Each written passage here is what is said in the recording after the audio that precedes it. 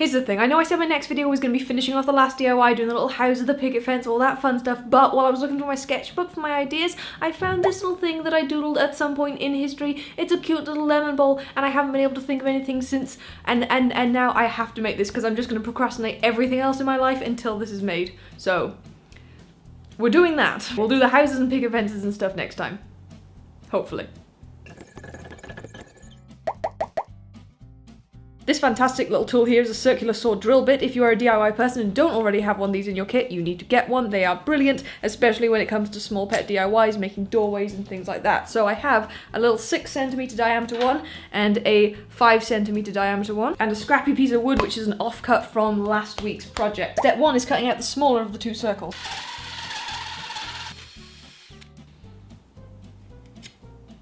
A sensible saw would wait until this has cooled down to touch it.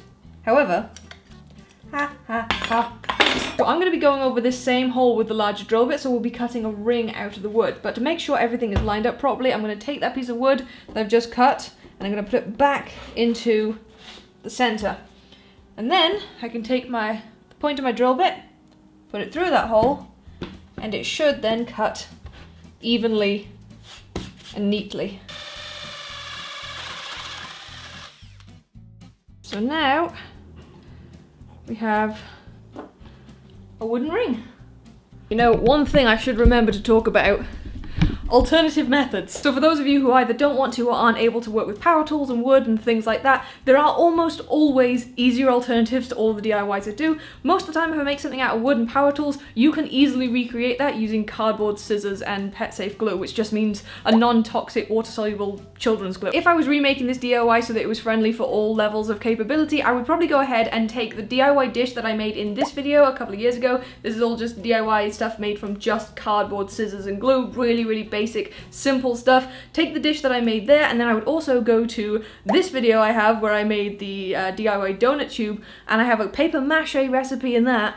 Grab the paper mache recipe from there, paper mache this bowl, and then just paint it the lemon colors. At least that's the method I would probably use. I'm sure you can come up with something else if you want to do something else. Anyway, back to this one. So if you look closely at this ring, you can see it's pretty rough cut. There's a lot of jagged edges. So I'm taking my handy dandy Dremel with a sander attachment. I'm just going to sand this right down so it's completely smooth, take away those corners, those curves, those rough parts, and that should give us a much nicer looking bowl shape.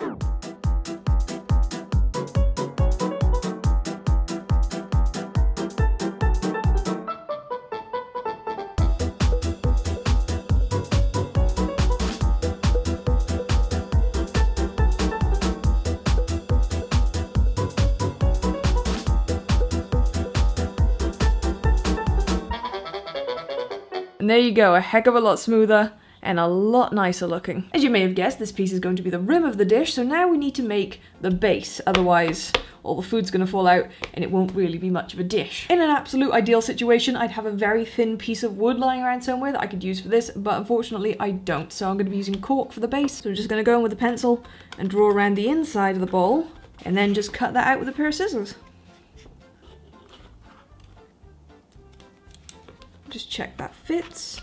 Nice tight fit, which is exactly what you want. To be honest, that's adorable enough as it is. You could just glue that piece in and be done. It's a cute little natural bowl. But that is not what we are here for, so pop that piece back out. Time to get the paint. And just a reminder, I do have a video on pet safe paints. You will find it linked in the cards wherever they go, at the top of here somewhere.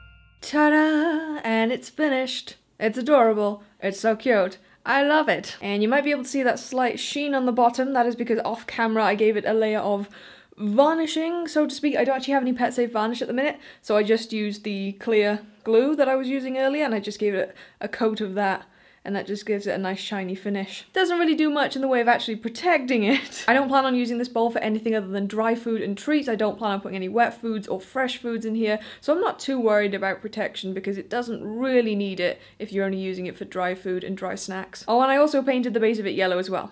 Not that you're ever gonna see it, but it just looks more finished that way. So yeah, that's just a cute, quick little DIY that I wanted to do. Very glad I did. I'm very happy with the way it turned out. If you enjoyed the video, don't forget to leave a thumbs up, comment, all that usual stuff, and I will see you guys with the DIY I actually promised, hopefully quite soon.